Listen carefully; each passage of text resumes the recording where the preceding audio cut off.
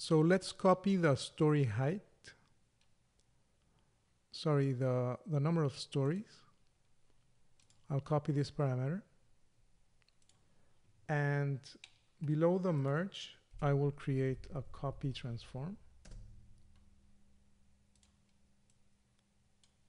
Paste the copied value to the total number of copies as a relative reference.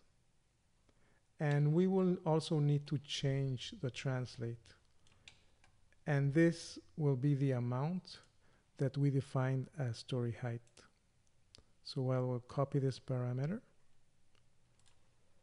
and paste it here on translate y as a relative reference. And this is pretty much it, at least for now. We will keep adding some functionality as we progress, especially with Vex. We can extend the functionality of the building to add windows, to add doors or props. There's pretty much we can still do. The possibilities are limitless. So let's create a null. Name it out.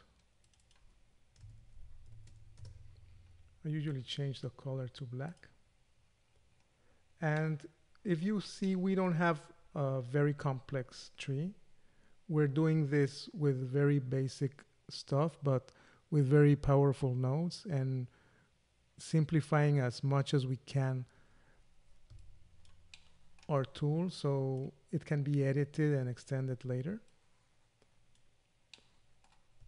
So let's see how it's working overall.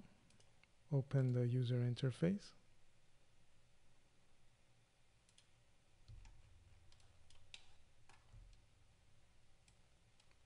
And we can very easily create several copies